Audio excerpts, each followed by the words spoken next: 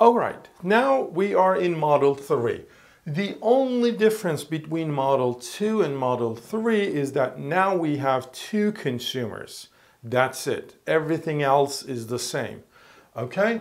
And the labor is still as an input, and the leisure, the remaining of labor, therefore, gets into the utility function. So that's the assumption.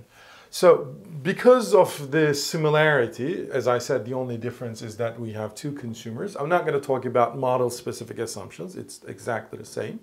But I'm going to talk directly about the numerical example specific assumptions. So here's the numerical example. So we have two consumers. I'm going to call them consumer A and B. Both agents have utilities over X and L. So there's a consumption good X and then the leisure related as L. Well, here it's just an example. The utility of the agent A is again Cobb-Douglas of good X and the leisure. So the endowment of the labor is 1 for both agents. All right, so each agent has 1 unit of labor they bring to the market. Agent A enjoys leisure, but agent B doesn't care about leisure. All right, so she doesn't have any utility out of leisure. You can put it as like she's workaholic in a sense. I mean, she doesn't care about how much labor or leisure she has. What she cares about is only good X. All right? Well, fine. We still have one firm, and the firm produces good X, which is the consumption good, by using the labor. But this time the labor, so I have a notation F, so F corresponds to firm. So XF is how much firm produces, XB how much consumer wants to consume, consumer B wants to consume good X. And so the LF is the total labor, which is going to be sum of LA plus LB, right? Well, this is what market clearing condition is. So the LF is how much the labor, the firm demands, and LA plus LB is how much supply these consumers are going to supply, and so they have to be the same. So this is market clearance conditions. Obviously, I don't have to insert this into my step 1 and step 2. All right, so therefore, the firm produces XF mini good X by using LF mini of inputs according to this function. So it's again decreasing returns to scale production function. As I said, each consumer has 1 unit of labor, 24 hours rather than 24. We just simplified as 1. And then the consumer B owns the firm. So it matters because the firm is going to probably make revenue because the consumers want the firm make revenue because they're going to use that revenue, that money, and then purchase X in the market. And so here, consumer B owns the firm, consumer A owns nothing. All right? Again, that's an example. You change the utility functions, you have another example. You change the production function, you have another example. You change the total amount of input, so rather than one agent has 1 unit of labor, the other agent has half a unit of labor, maybe because the second consumer is some other constraint. All right.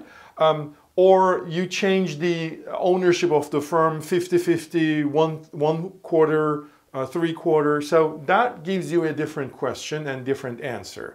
All right. So here's one example, but the way we solve all of those examples will be exactly the same. So what is the methodology?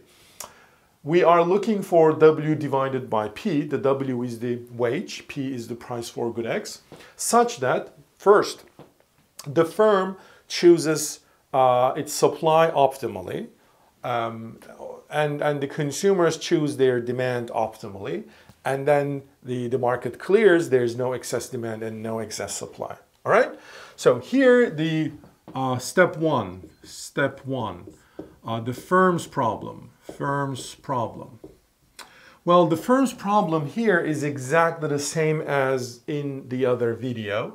But I don't remember it, and so I'm going to solve it, but I'm going to be quicker because I solved it already in my previous video. So if you remember, the profit of the firm is X times PX, this is how much, well, just P, this is how much revenue it's going to make, minus W times LF. So now you have to be very clear about the notation. So this is not LA, all right? The firm is going to use LF minute labor, all right? So be careful about the, oh, this is also XF, all right? So let's be clear about the notation. But the prices are the same. P is the same across all agents, and W is same. I mean, the firm hires the same price, and then the consumers get exactly the same wage, all right? So there's no tax, for example. There's no price distortions.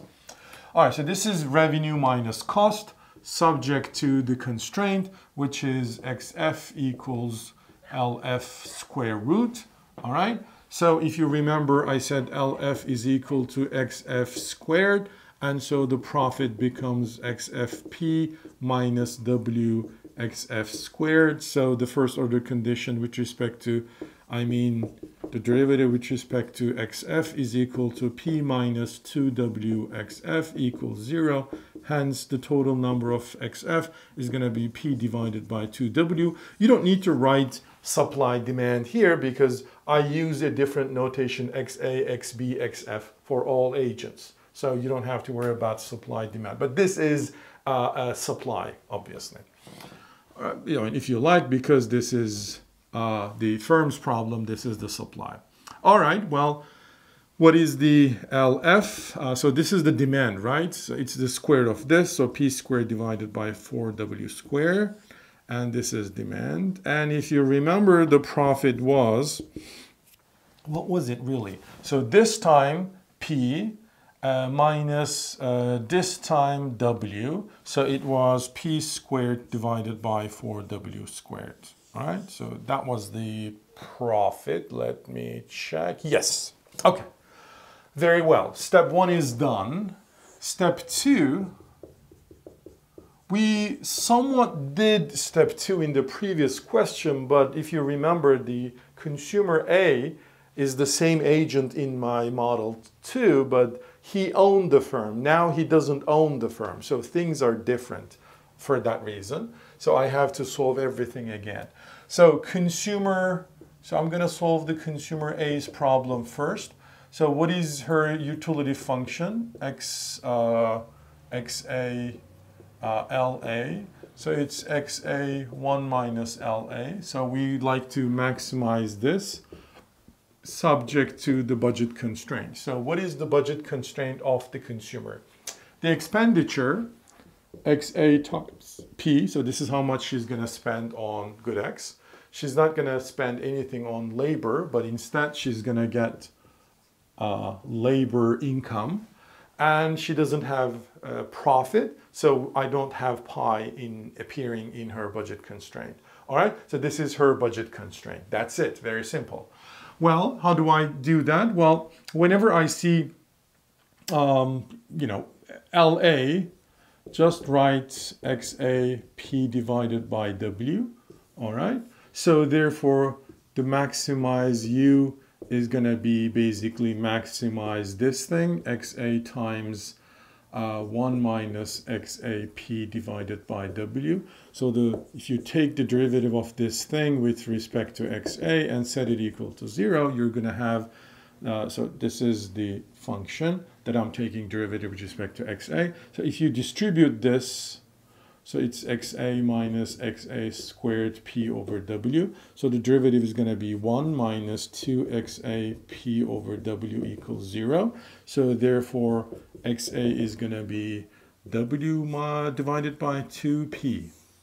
All right? And once again, this is demand. Well, given that, what is LA? We already know that it's equal to XA times P over W. So the P over W, as you see, they're going to cancel out. So it's XA divided by 2. This is how much labor she's going to supply. Okay? So she's going to supply basically half of her consumption of good X. All right. Well, this is consumer A. Consumer B. Well, consumer B is, I think, simple because maximize U of B, which is just XB, subject to budget constraint. So let's write the budget constraint. Expenditure, P times XB, how much money she's going to spend on consuming a good X. She doesn't spend money on labor, but the labor is always an income. So this is WLB. And she owns the entire company and therefore the profit. All right, so the profit should enter here. The pi is independent of XB and LB, so therefore I can treat it as a constant.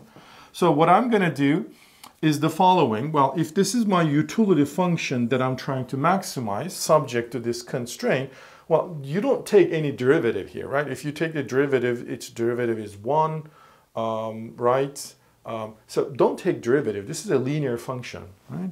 So U of B, so this is XB, this is U of B. So it's something like this. If XB is 0, her utility is 0. If XB increases, her utility will increase. So therefore, she's going to get the highest possible XB she can get. The highest possible XB is this. So therefore, her optimal XB, the consumption on XB, therefore is, without any optimization problem, it's just WLB divided by XB. What am I doing? I'm sorry. So the W times LB divided by plus pi divided by P. Well, here though, it's not really a demand curve because it depends on LB. LB is how much labor she's going to supply. But as you see, she doesn't care about LB.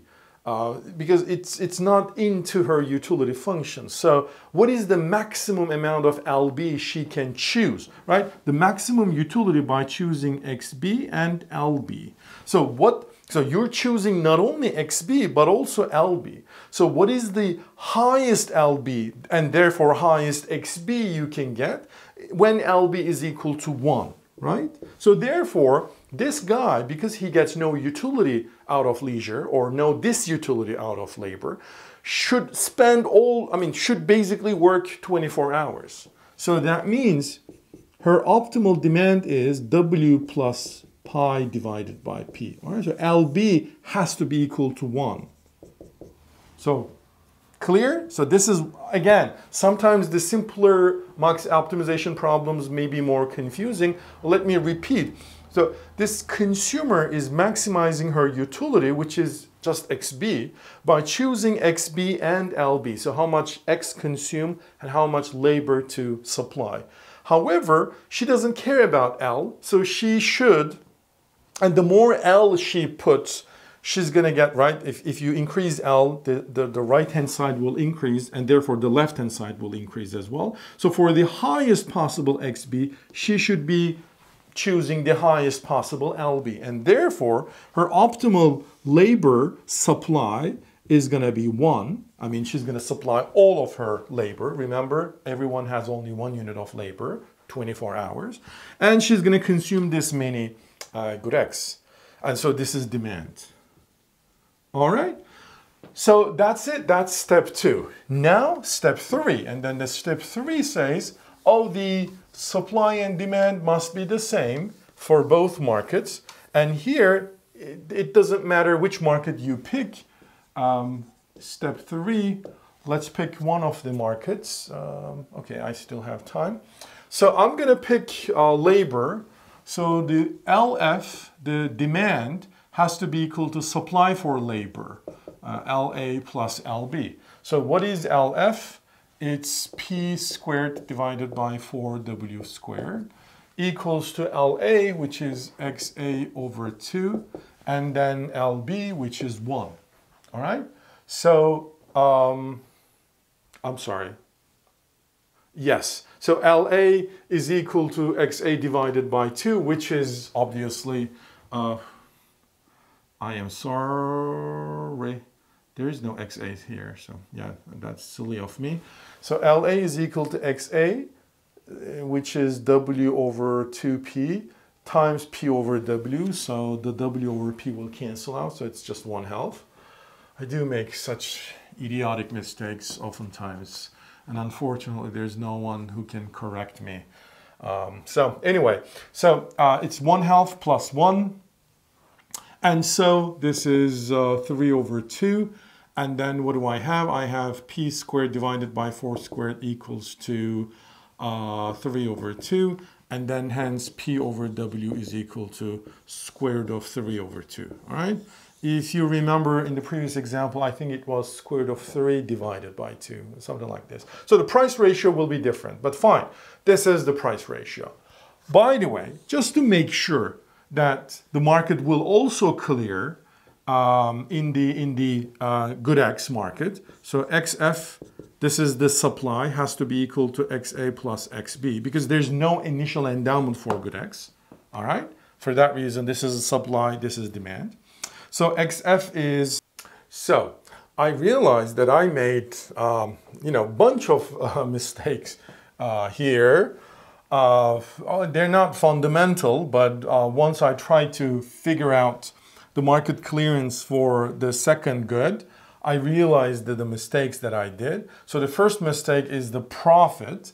Well, the profit is, again, this thing times P. So it's P squared divided by 2W minus W times this. So this W squared will cancel out. So it's going to be P squared divided by 4W. So it's therefore P squared divided by 4W, not W squared. Right? That's mistake number 1. And then the second mistake is here. This is 3 over 2. And this 4, this is not going to be 3 over 2. It's going to be 6, my idiot friend. Well, happens. So it's square root of 6, therefore. All right. So now let's check this. I hope this time I don't have any other mistake. But that's a good thing. So XF is P divided by 2W equals to XA, which is W divided by 2P, plus XB, which is W over P, plus pi over P. So pi divided by P. So it's P divided by 4W. So this thing is equal to 3W divided by P. And I can send this thing to this side as negative. So this is going to be therefore P divided by 4W. Oh God, yes, so this is 3W divided by 2. Okay. So what I have, if I do the cross product, I'm going to have P squared divided by W squared equals to, this 4 and 2 cancels out, so it's going to be 6. So P divided by W is square root of 6. So yes, the market clears and the price, in both markets clear and the price ratio must be the same. And I can definitely use this price ratio to calculate supply and the demand for all these goods. All you have to do is just plug this here. So it's going to be square root of 6 divided by 2. So this is going to be 6 divided by 4 and etc. So here, whatever that is. All right, so I'm just leaving as is because apparently I'm making lots of mistakes. But everything is true now. So this is how we solve once we have two consumers. As I said, the only difference is that I am solving the consumer's problem twice because I have two consumers. All right. I hope that was clear.